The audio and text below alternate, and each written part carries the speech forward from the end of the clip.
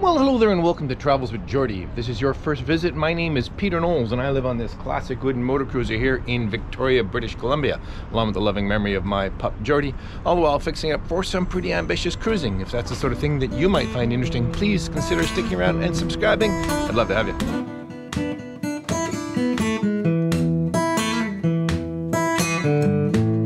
Well, this week I've been back up in Genoa Bay working on that aft bulkhead for MV Zephyrus, and happily I've got the bulkhead now in mahogany. There's lots to do yet, but I think I'm over the hump. Anyway, it's been a lot of fun. I'd like to send a big thanks to all my viewers and especially those supporters on PayPal and Patreon. It's you folks that keep the show going. Thanks ever so much. Let's get to work. Well, good beautiful morning. My goodness, isn't it glorious out there?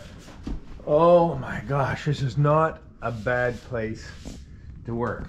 Okay, so yes, we got the template of the bulkhead on last night, and well, I would have showed you some shots of it from the interior, but I was completely overwhelmed by how glorious it looked. I then put the plastic up afterwards, so it's not worth taking a shot of now. Fear not, it won't be long before you get to see what the real thing looks like. Anyway, very pleased with the layout, very pleased with the fit. It's time to apply that shape to that very expensive, very hard to find, massive piece of mahogany. Scary. Very scary. Scary, yes, kind of scary. Okay. Scary.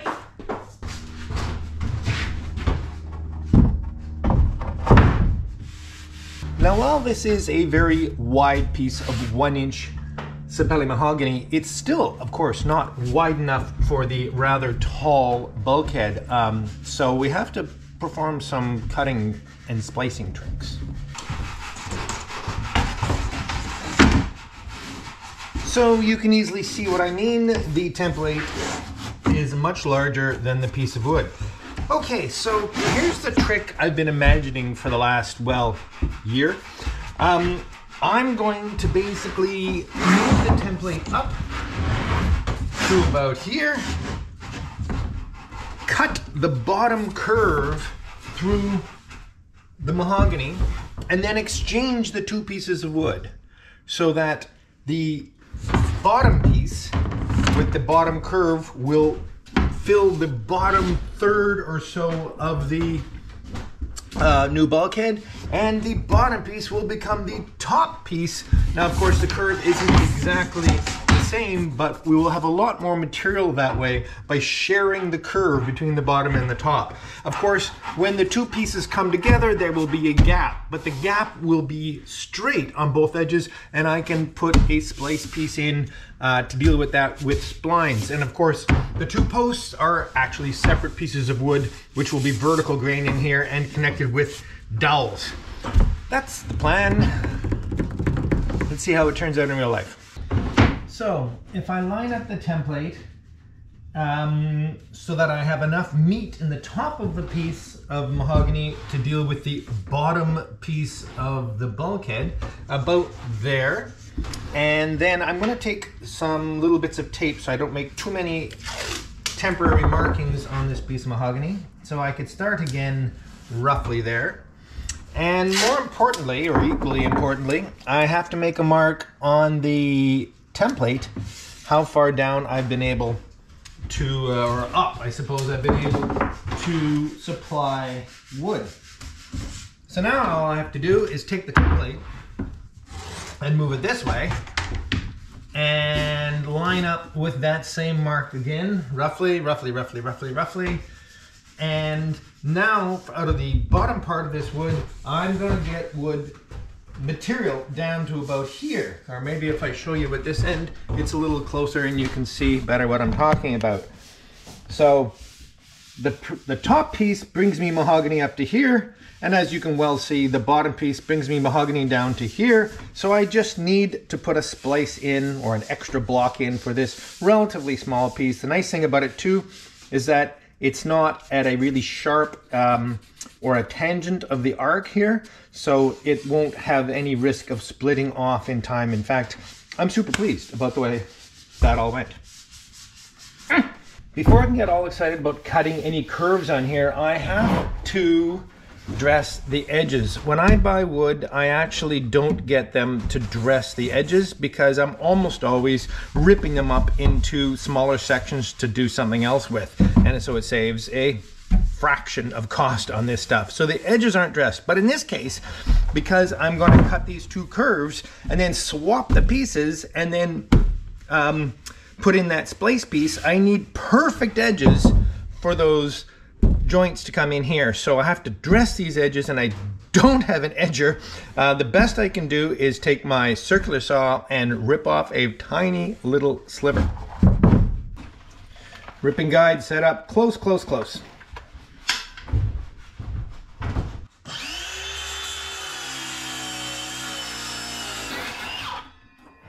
One very long, satisfying, teeny little bit of mahogany, and one relatively clean edge. This will be just fine.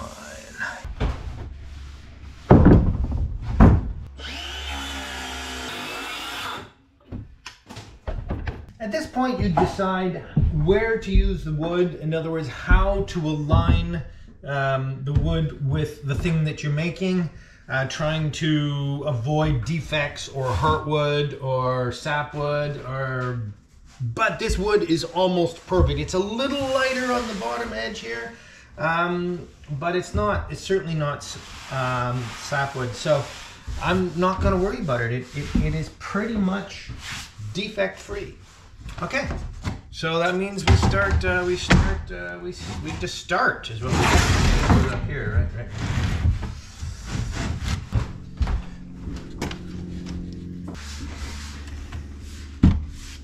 And mark.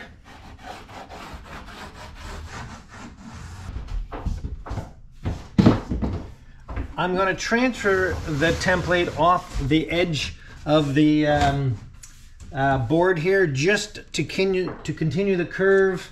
Not that I need it, but it'll make it a lot easier for me to get the saw started to make that long arc.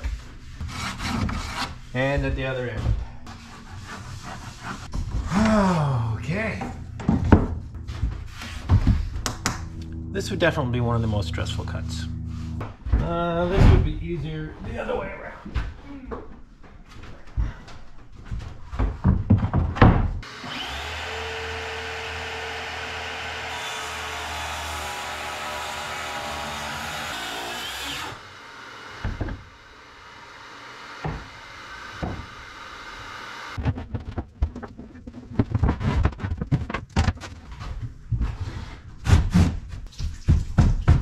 Okay, so now it's pretty clear to see that I just need a couple little blocks to put in here, and we have all the material we need for this bulkhead.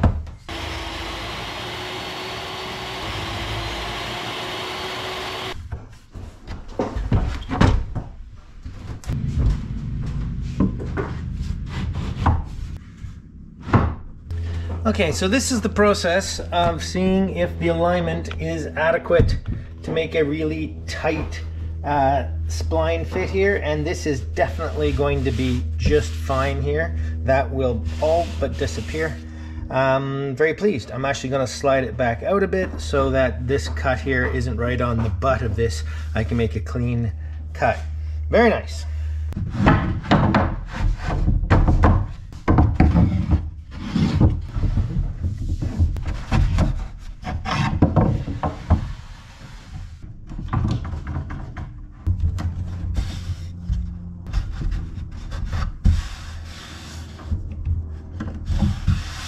Okay, with that all fitting pretty well, then I'm going to put the template back in for a moment. And the reason for that is I want to make sure I know how close to here I'm going to be coming, because I don't want to put the splines so that they're visible in the end. In other words, I want it to be a solid wood connection where I'm cutting this arc. So if I just put this back here somewhere, I'll draw the arc in.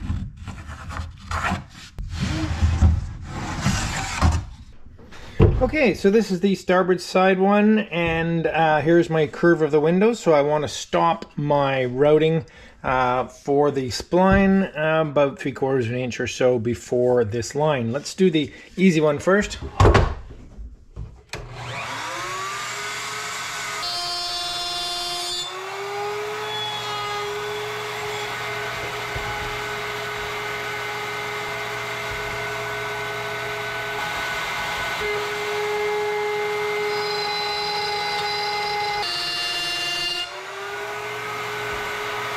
And the port side one.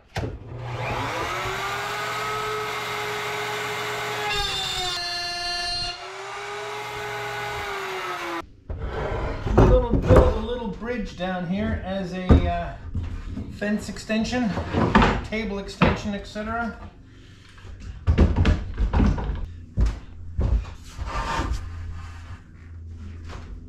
Well, that's pretty close right off the bat.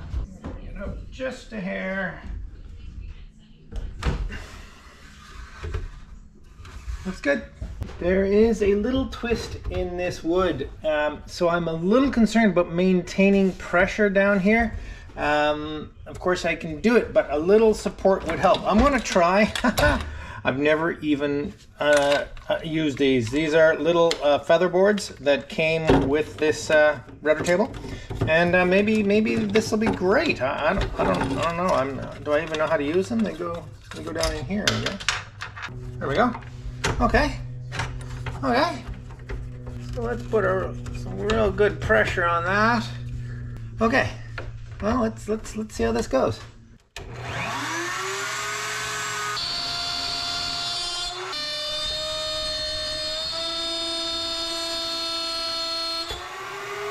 Okay, I may have had too much pressure on the feather boards, but certainly did the trick. I think. Yeah. Okay, I'll try that with a little less pressure on the feathering board. Okay, or feather board, whatever the heck you call this thing.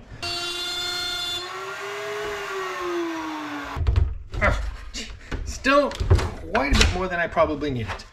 Okay.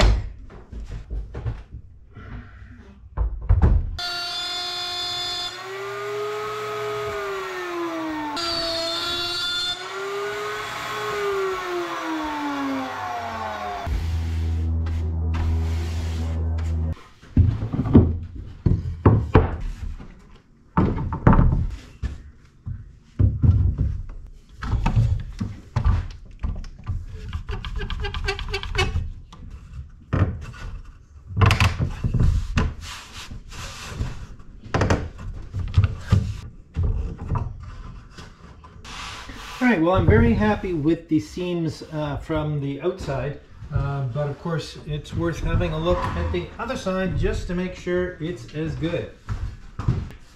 Very, very nice. Okay, so we should be fine. A little trick to make sure spline joints stay really, really tight is to slightly ease the inner edge of the face by taking just a little sandpaper and just a few strokes at a slight bevel. What that will do will just create a little bit of a concave surface to the edge of the board. Make sure you do not touch the outer edge or you'll be very, very sad. It does a couple of things. One, it guarantees that the outer edge is as tight as possible, and my justification for this bit of a hack is that it creates a little bit of a void on the inside, void, microscopic, for a little more epoxy or glue or whatever you're using to hold your joint together.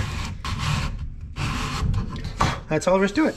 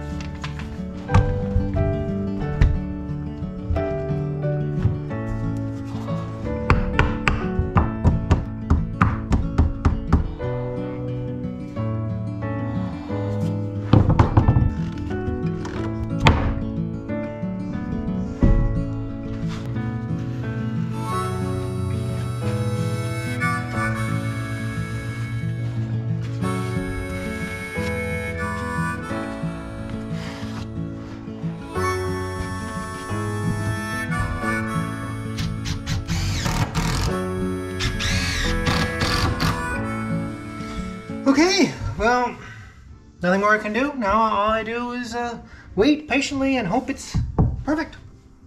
All right, this morning has been mostly about trying to start to fair these surfaces here, as well as get a little more filler on the bulk of the glasswork back here. Again, I'm using this technique, which perhaps is completely irresponsible, of running it fairly thin. Makes it self-level really, really well and self-equalize. Anyway, we'll see if this turns out well. It doesn't gonna have to pick up drips on the edge here a little bit. Also, yesterday, look at this fantastic paint job. Oh, I don't know if we can get any highlights on here, but that Lady Zephyrus has done to her boat, all new paint through here. Did a fantastic job. When you think of that there were two huge Dutchmans in here not that long ago. Anyway, starting to come together. So, time to carry on with this bulkhead. Pretty excited. Okay, let's get going. All right then, so this hopefully will sand up really nice. And yes, of course I'm going to sand it. I'm a creature of instant gratification. So let's get that looking pretty. And then talk about the elephant in the room.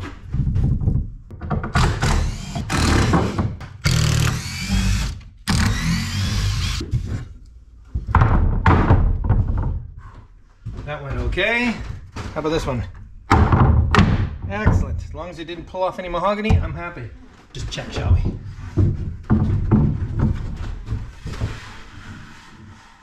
All good and all good.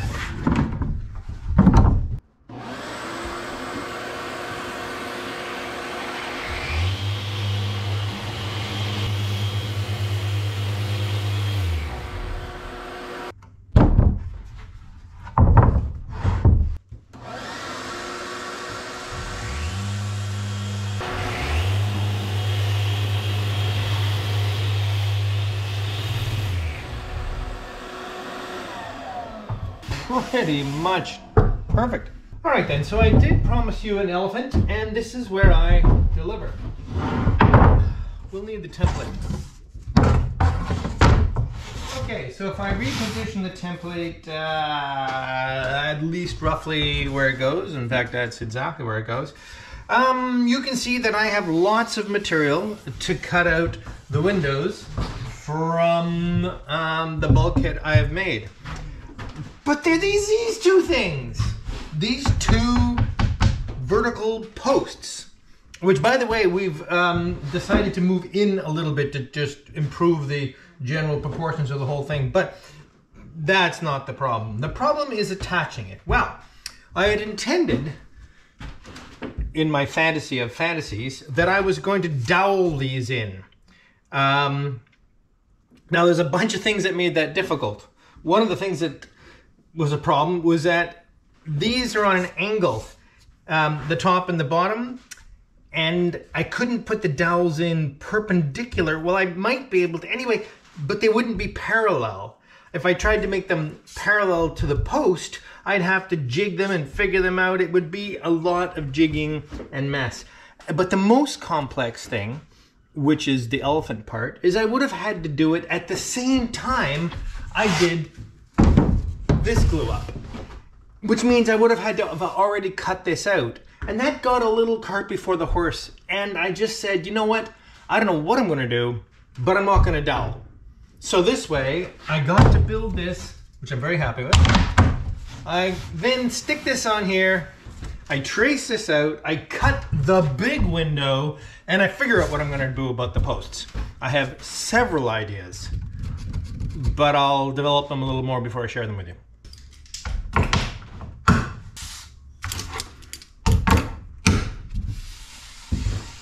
Okay, so now it's just a big trace, right? Big trace.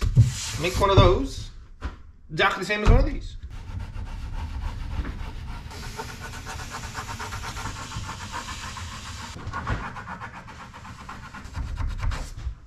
Easy peasy. And the outside.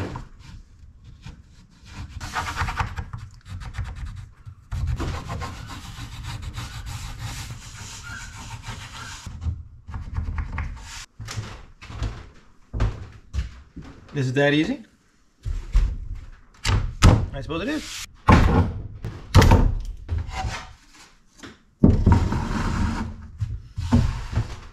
Now I can have a boat shed with a template hanging on the wall, just like every other boat shed in the world.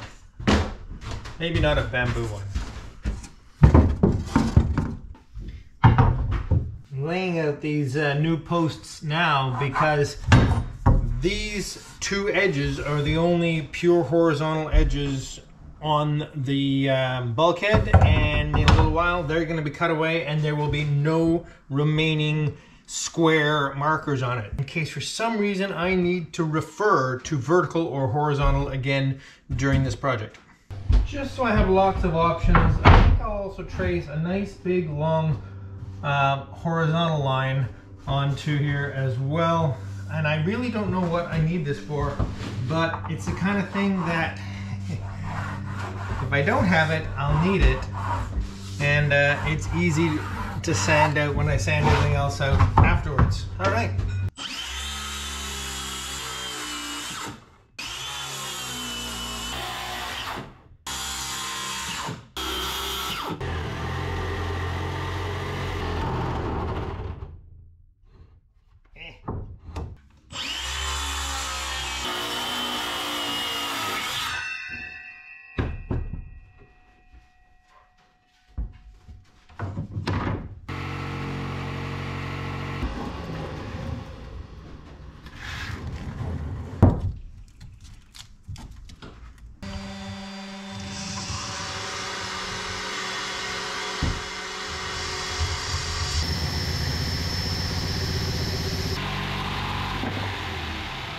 Okay, the posts. Now, I think I mentioned originally they were going to be attached with dowels. But seeing as that plane is not parallel to that plane, and neither of them are perpendicular to the posts, which are vertical, aligning the dowels and figuring them out might have been a bit troublesome. And of course, having to close the dowels at the exact same time I closed the other glue-ups, I just didn't want to get into all that. So then I thought about this idea that I would set these in here with two pieces half the thickness, in other words ½ inch, and set them in a little diamond. So they would sandwich, and you'd see the point there and a point down here, and they would meet like that. But you know, I like the idea because it added a little stiffness and it was kind of elegant, but it was a heck of a lot of work to do something relatively simple. So what I think I'm going to do, I'm going to go back to a spline. But hey, how can you do a spline at this point? Well, I sort of can. I can cut a dado down in here with a side cutting router bit and one up in here, so that will be hidden. And then I can cut it in here just from one end and opened at one end. So, and then if this is perfectly cut to fit, I slide my splines in. Because this and this are converging, I can then slide this piece in into those dados, into those splines, nice and tight, beautiful. And yes, this end will be exposed, but it will be exposed with the extension of the vertical grained spline that I'm going to put in. I'm going to run the grain this way to make it stronger. And if I clean that up nicely, I think it's a small compromise to make a strong, functional joint that is reasonably simple to do. And I won't say it's simple. So now to measure off the actual post pieces, and I'm just going to slide them under here and scribe them.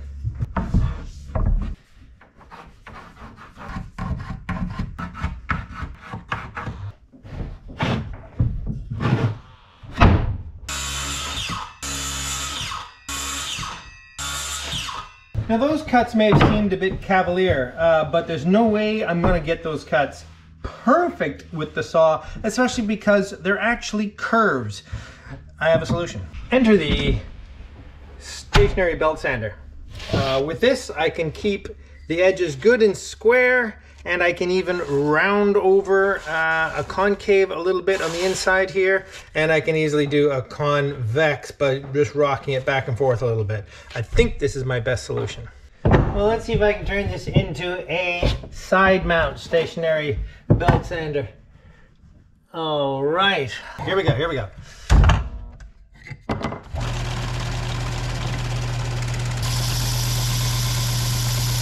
Well, that thing saved the day, I must say. I managed to get these both done, certainly to a tolerance that I'm very, very happy with.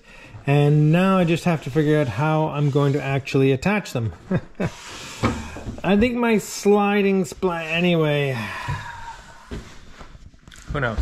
Well, hello there, and welcome to the Travels with Geordie Beer of the Week. Coming to you this week from the cozy wheelhouse of MV Geordie, because it is a bit chilly and nasty outside and probably about to rain. Let's jump straight to the beer. This is the second beer brought to me by Alfie from Life is Like Sailing, if you watched the show last week. And this is called the Long John, also from Northwest Territories Brewing, and it's a red ale, and I've been looking forward to this for over a week.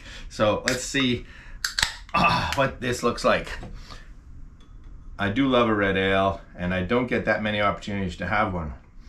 Well, what a great week. Got the mahogany bulkhead basically done. I mean, yes, there's lots left to do, but all the kind of didn't know how I was going to do it stuff. Well, that's sort of a fib, because of course we still don't know how I'm going to attach those two uprights, but I might have a clue about that. Anyway, very good. The Long John from Northwest Territories, red ale.